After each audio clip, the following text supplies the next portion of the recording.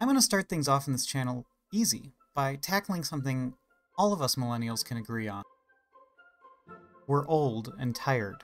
You kids, get off my lawn!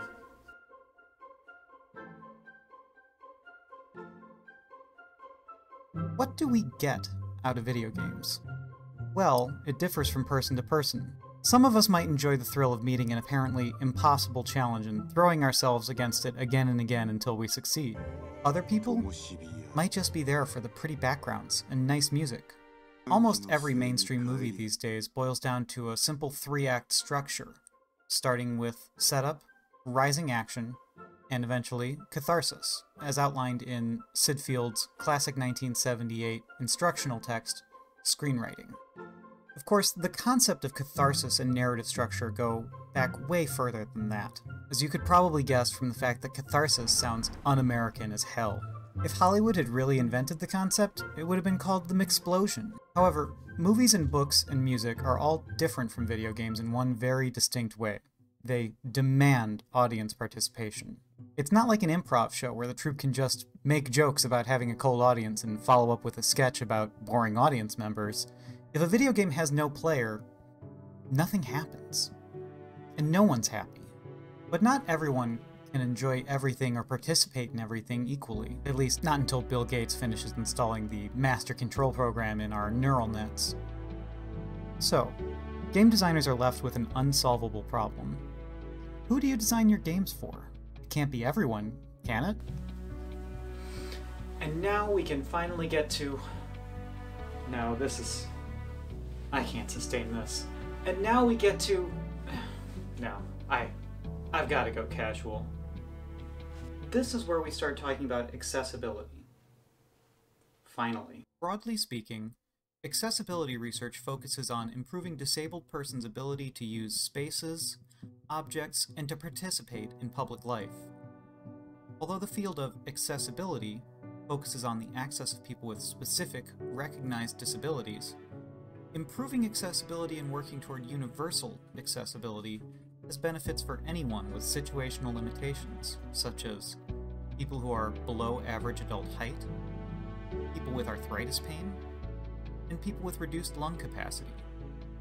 Thus, the holy grail for accessibility advocates of all sorts is the concept of universal design. Now, brief aside. I should mention that I don't consider myself a disabled person, and I'm not an advocate for disabled persons. I have known and loved many differently abled, neurodivergent, and disabled people in my personal life. When discussing accessibility as a broad term, we should look to disabled persons themselves, and platform them, and listen to their voices, metaphorical or otherwise. But, back to my main point. What I'm looking at today is the concept of, and desirability of, universal design in video games, and what that means in relation to the games I want to play. Now, the basic principles of universal design as an American concept can be traced back to research begun in 1949 at the University of Illinois at Champaign-Urbana. Go, problematic Illinoisians? Don't worry, I'll get to you someday, Chief Alinowick. No, I won't. That concept of universal design and the various standards developed and implemented over the years related to universal design focuses primarily on accessibility of spaces, like buildings and gathering areas, or of products like dishware that are essential to most people's everyday lives. These principles have become more and more important as the United States and other countries have recognized the important contributions of disabled persons and faced aging population. Disabilities such as blindness, deafness, and reduced mobility are all more prevalent among elderly populations, and the world is therefore in more need of universal accessibility and design than ever. However, these universal design principles, focused on spaces and things, don't necessarily help us to create a universally accessible video game, any more than they help us create a universally accessible movie or universally accessible comedy. Now, this is why I want to draw the distinction between accessibility, which is focused on ensuring access and accommodations for disabled persons, and universal design, There's a lot of overlap, but in my amateur reading of this, accessibility is a much more focused and developed field that can be, and is, applied to a wider variety of things, which is why we have ubiquitous subtitles and increasingly prevalent audio descriptions for deaf and blind people, respectively. Meanwhile, universal design is still largely constrained to things that aren't subject to petty little things like taste and the artistic experience. Major studios are bringing on accessibility consultants to ensure their teams are considering and addressing accessibility. As a result, we've started seeing a lot of games with options and inputs that improve access for people with certain disabilities such as color blindness, blindness, deafness, and even some physical limitations. Examples of these include modes that use a different range of colors for the colorblind, audio descriptions for the blind, visualized sound and easily readable subtitles for the deaf, and allowing players to hold a button instead of mashing it. A video game disability consultant, Ian Hamilton, had this to say about the challenges and rewards of improving accessibility in games. Quote, "There's a common set of misconceptions that people often have various combinations of. That accessibility is difficult, expensive, and involves diluting down your vision, harming the majority to suit the needs of less than 1% of the population who don't play games anyway. The one-handed control option in Uncharted 4 was used by 1/3, i.e. millions of their players. Subtitles were turned off by default in Assassin's Creed Origins and just over 60% of players turned them on.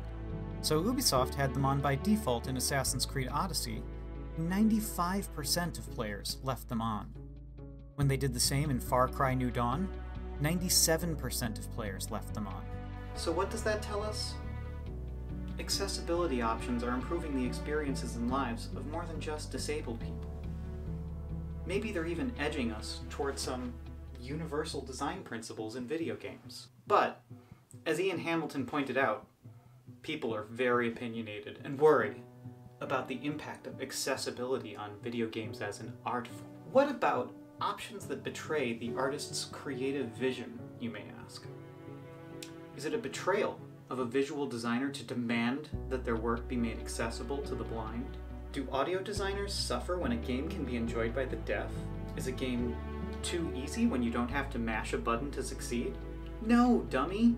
Cory Barlog, director of 2018's God of War, had this to say, quote, "Accessibility does not exist in contradistinction to anyone's creative vision, but rather, it is an essential aspect of any experience you wish to be enjoyed by the greatest number of humans possible.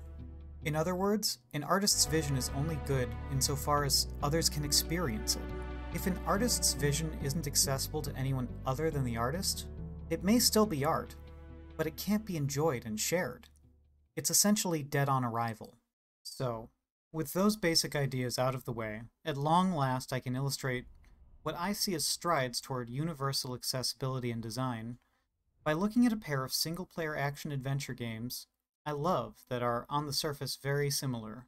They both invoke artistic visions of feudal Japan, and highlight the struggle of honorable characters who find themselves doing the unthinkable to survive and thrive. They both involve timing-based combat systems with katana parries, enemy stamina bars, and a protagonist who is completely invisible as long as they're standing near flowers. But one of them is a game I play to relax, to feel effortlessly powerful, even when my exhausted brain can't handle the stress of a pop quiz. And the other is a game I may never be able to beat. To me, one of them feels like it succeeds at accessibility for a wide, nearly universal audience, without compromising any artistic direction, while the other feels like an inaccessible masterpiece, gating me off from the music, nuanced writing, and stunning artistic design of its world, with a demand that I get good. I'm a 32-year-old man, or man-child, with lightly medicated ADHD and a constant feed of stressful news. I'm not getting any more patient as I get older, and my reaction time and vision have decayed before me as I wither like a time-lapse jack-o'-lantern. I've played and enjoyed a wide variety of games, including all of the Soulsborne games from FromSoft. However, I've never beaten a Souls or Born without extensive help from friends. I'm lucky enough to have a husband who feels obligated to squeeze every last ounce of content from a Souls game, allowing me to lean on him in a pinch, for advice and for powering through the toughest of bosses. Instead of nervously peering around every corner for enemies, he and my other friends have given me the ability to see FromSoft's worlds for their beautiful, intricate design, instead of only seeing snippets through the narrow peephole of fear and anxiety that the combat and traps inspire in me. Then, I hit Sekiro. Or maybe Sekiro hit me. There's no way for people to join me in jolly cooperation anymore. And so far I've spent the majority of my time in the game attacking a gosh dang horse. Basically, to succeed in Sekiro, you've got to learn the wind-up for every enemy's animation, know whether it can be blocked or must be dodged, hit that block button or dodge button in time to roll out of the way, step on their spear, block them if you have enough posture, or block at just the right time to parry and massively reduce their posture while preserving your own. Even with my limited attention span, I'm able to do that enough to make a little bit of progress. So, what's the problem? Well, the game is a pain in the butt. You lose half your money and XP whenever you die. Your deaths can almost randomly cause some helpful NPCs to cough and suffer instead of talking to you. Every single enemy can kill you if they gang up on you or you miss just the right attack hit at the right time. There are a million items in this game that do things like increase an obscure stat. Oh, and also the checkpoints, limited healing, and respawning enemies create this gated sense of progress that leaves me feeling like I've accomplished nothing if I take a few too many hits in any given fight. Oh, and also, apart from the vague suggestions and some visible paths and other subtle game design tricks, I never have any idea where I'm supposed to be, or what might unlock the next area or boss fight. And the only way to explore in peace is to methodically kill everything in one go, knowing that that time and effort will be essentially undone whenever you stop to rest at a checkpoint. Contrast this with Ghosts of Tsushima. Here, my healing is restricted only by how many people I'm killing. There's no consequence for dying as far as I've been able to tell. All the items are useful to some degree in every fight. The game is checkpointing constantly in the background. Any non-combat challenges are quick and can be retried instantly. And best of all, for my broken, old, exhausted brain, the game will literally point me in the direction I need to go to get things done. Now, there have been a lot of complaints that games don't challenge people anymore because of things like this, but frankly, I think that's a privileged as hell complaint. Mostly coming from people who believe that they're entitled to some sort of prestige for playing games goodly. And hell, those people can keep that prestige. I don't really think universal design requires that every single person in the world can get every PlayStation trophy the developers dream up. So go ahead and gate your weird prestige gamer clique stuff for people who aren't playing on hard mode, for, you know, people who don't want to do Final Destination Fox only. I don't care. But if you're a game designer, there's no reason to believe that giving people the option to make a game easier is taking anything away from your game for the players who want a challenge. Maybe it'll pose a challenge for you, the developer, but the payoff far outweighs the effort. Both Sekiro and Ghost of Tsushima are excellent games that teach players how to play them with their mechanics. The problem is that Sekiro leans heavily on punishing players, which causes some people like myself to stress the heck out, while Ghost manages to teach purely through positive reinforcement. In other words, Sekiro is the nun with a ruler, and Ghost is the hippie parent who gives their kid extra allowance for good grades. When the only thing you're learning is how to play the game you bought, doesn't it make sense to forego the strict tutelage and just focus on positive reinforcement? This video's too long already, and I want to have a productive point, so here's my humble suggestion to cap it all off. Keep giving players options. Sid Meier famously described a video game as a series of interesting choices. In my opinion, as a human being who has created some art, and also from a purely financial perspective, those choices should be available to everyone, regardless of sex, gender, race, orientation, or disability. And you can make your games even more interesting by providing even more choices. Use your artistic vision to guide your default settings, sure, but let every player know that there's a way to make your experience less stressful so they can get through it. Give us difficulty levels so easy they make the game trivial, along with difficulty levels hard enough for your hardcore fans to brag about how impossible it is. Implement a toggle for every option that someone claims makes the game too hard or too easy. Or just straight up let us cheat. Add a god mode, like Control. Or like in the new Final Fantasy HD remasters. Those are both games with cheat modes I've never used, out of stubborn pride. Same thing with easy or even normal difficulty level in Ghost of Tsushima. I don't need to actually use them to advocate for them, or to be glad that they're there. I've had half a dozen times where I've started up one of these games, thought, oh god, will I be able to beat this? And then thought, I can always just skip over it if it's really too tough. Will someone get butthurt and claim these options undermine the whole game by letting noobs, or what do kids call it these days? Scrub lords? I don't know. Help me out in the comments, please. Anyway, don't listen to anyone that says having the option to cheat in a single-player game makes their lives worse. That's like arguing that gay marriage makes straight marriages less sacred. In both cases, the complainers can fix their own problems by just not using the thing they don't like. So, it's not really a relevant complaint to anyone, is it? Okay. Final thought, and final message for game developers making these single-player games that I love and that I want to love. If your goal is for the most people possible to enjoy your game, listen to Cory Barlog and give players choices. Give us easy mode, and give us God mode. Let us cheat. And that'll be the first step toward universal design in gaming. Thank you. Shoot. Control. Control is the perfect game. I should have just said play Control. Sorry, ignore this whole video.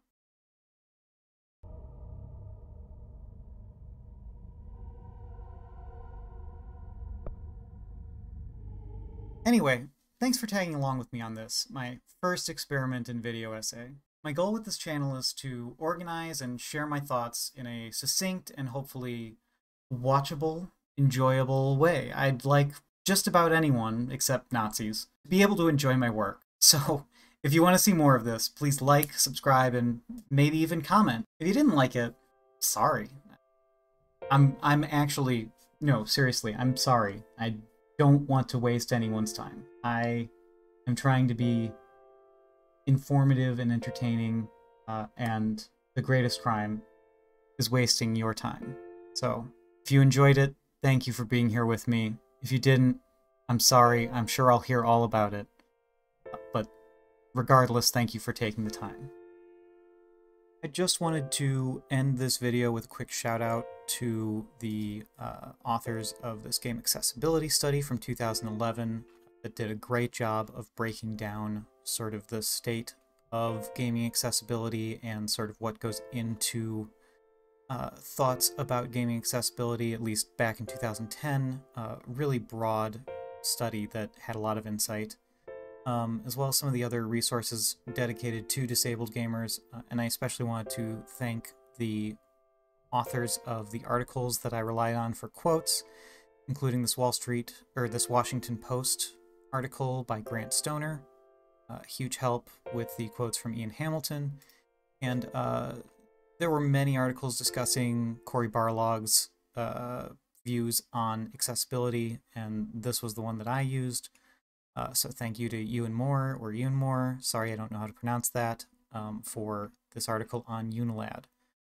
And thank you all for joining me today. I know it may be a little rough. I'm still sort of learning video editing, and I appreciate you writing this out with me.